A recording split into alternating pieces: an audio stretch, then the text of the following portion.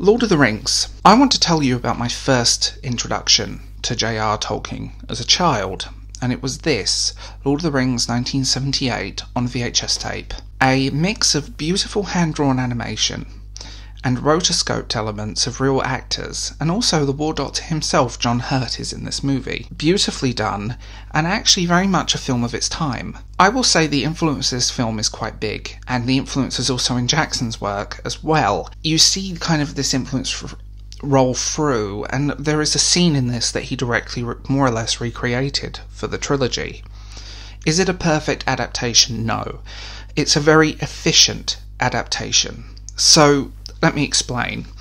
It comprises the key moments from the Fellowship of the Ring and the key moments from the Two Towers. It presents it as one film, and overall it's a very efficient. It doesn't actually add anything original.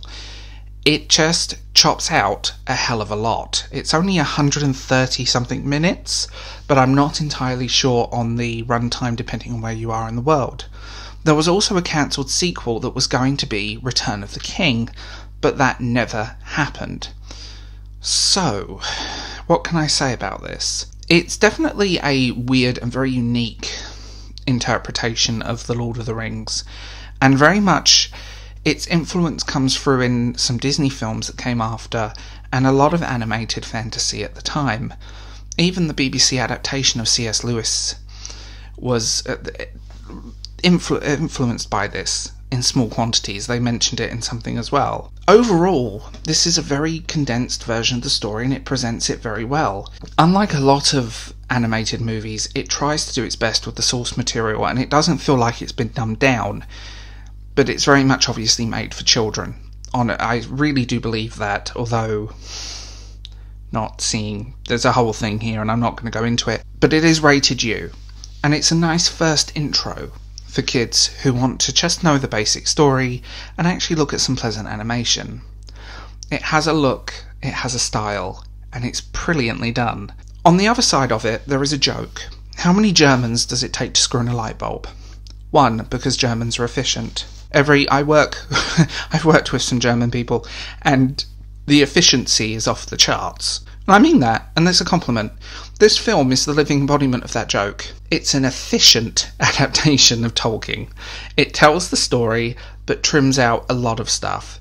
It just tells the story of the Fellowship of the Ring and the Two Towers into one film. The unmade sequel.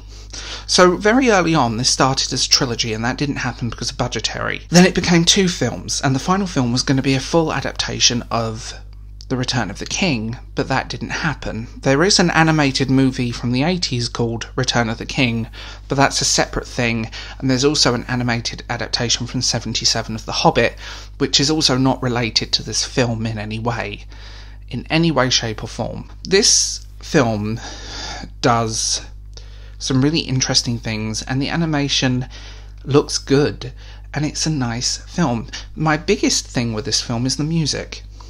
The soundtrack to this film is gorgeous. I think it's a 100-piece orchestra mixed with a 100-piece choir and a 100-piece boys choir, and it has this really lovely richness. It does do a rush job with a lot of the Two Towers stuff, like Gollum being reduced to maybe 2 scenes where he's really the focus. And it's definitely a ambitious project. I do respect the ambition behind this. Do I think it's an amazing, life-changing movie? No. I think it's a really charming adaptation of Tolkien's work, great for kids, enjoyable, that's had an influence that has kept rolling, with a great soundtrack. The music is the best thing. I do revisit this movie. I do go back and listen to it and watch it and all of this stuff because it just takes me back to that nice happy childhood place.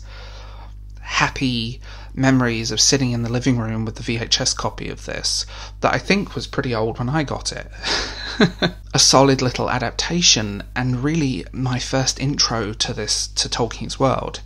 If it hadn't have been for this film, I don't think I would have fallen in love with his work in the same way. When the Lord of the Rings Peter Jackson films came out, I was a teenager, and it was like, oh my god, I remember this. And then I started reading the books. I'd read The Hobbit, but I never read The Lord of the Rings. was a bit too complicated for me until I was about 13 or 14, and then it all fell into place. Why a flawed movie? An efficient and fun adaptation of Tolkien's work. It's nice to go back to that place of nostalgia. If I was rating it as an adaptation of the novels, I would give it a 5 out of 10. If I was rating it as an independent thing, I would probably give it a 8 out of 10. Take this any way you want. If you really want to just kind of get your kids involved, get the younger people in your family knowing about Tolkien, this is a great film. And I think I wore that VHS tape out.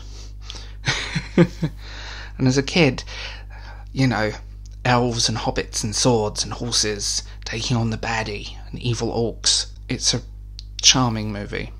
Flawed, but very charming.